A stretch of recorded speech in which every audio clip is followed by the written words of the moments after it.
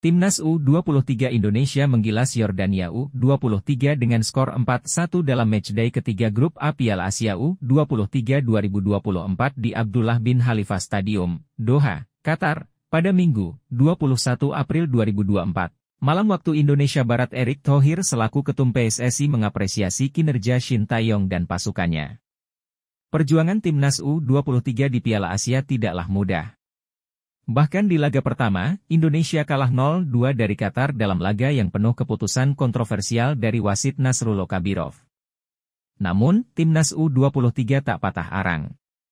Rizky Ridho dan kolega menang 1-0 atas Australia dan melibas Yordania 4-1. Erick menyoroti kuatnya mental para pemain, Garuda Muda, dan bagusnya strategi Shin Tae-yong. Saya salut atas strategi pelatih Shin Tae-yong yang mampu meramu, taktik, sehingga permainan tim benar-benar baik. Ini bagus dan modal utama karena perjuangan masih panjang. Doakan dan terus dukung Timnas, tambah Erick. Erick Thohir belum lagi menyinggung soal kontrak Shin Tae-yong. Padahal sebelumnya, pria yang juga menjabat Menteri BUMN itu telah menjanjikan komitmennya untuk memperpanjang kontrak Shin jika Timnas Indonesia lolos 16 besar Piala Asia dan Timnas U-23 lolos ke perempat final Piala Asia U-23, yang mana semuanya tercapai.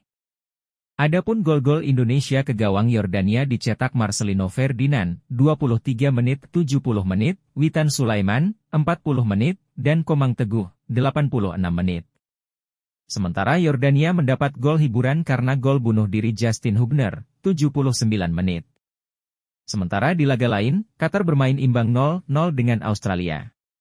Tuan rumah menjadi juara Grup A dengan koleksi 7 poin. Timnas U-23 Indonesia layak ke perempat final Piala Asia U-23 dengan status runner-up Grup A dengan koleksi 6 poin. Pasukan Shin Tae-yong akan melawan juara Grup B di perempat final nanti, menunggu antara Jepang atau Korsel sebagai calon lawan. Untuk sementara, Korsel memimpin Grup B karena unggul disciplinary points atas Jepang. Kedua tim itu sama-sama sudah mencetak 3 gol, menang 2 kali, dan belum kebobolan. Mereka akan bentrok di Jassim bin Hamad Stadium, Al Rayyan, pada Senin 22 April pukul 20 waktu Indonesia Barat. Target pertama Indonesia di Piala Asia U-23 2024 telah tercapai, yakni lolos ke perempat final.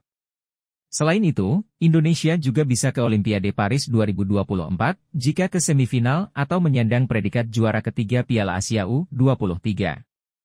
Jika kalah dalam perebutan tempat ketiga, Indonesia harus kalahkan Gini, tim peringkat 4 Piala Afrika U-23 2023, dalam laga play. Jangan lupa subscribe ya!